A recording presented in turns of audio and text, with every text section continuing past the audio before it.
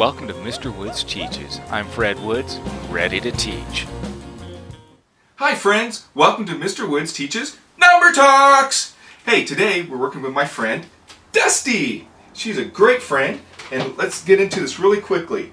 Dusty has 4 boxes for her crayons. She wants to put the same number of crayons in each box. She has 12 crayons. How many crayons should she put in each box?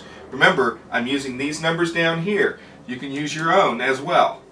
So I drew Dusty's 4 boxes. Now, how many crayons should go in each if she has 12?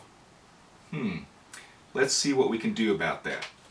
See what I did here is I drew these lines to make it so it had 12. So I have 1, 2, 3, 4 here. And I have another 4, that makes 8. And another 4, that makes 12.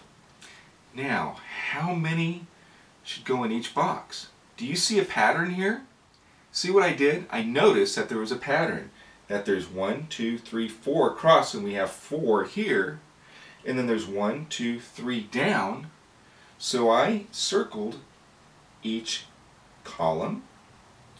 And now I have 1, 2, 3, 4 groups of 3.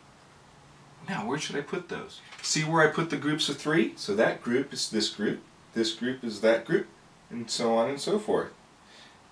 That's how I figured it out. Now, can you use the other numbers and figure out the other combinations? Till next time, remember to like, subscribe, and share, and the whole problem is at the end of the video. Have a great day.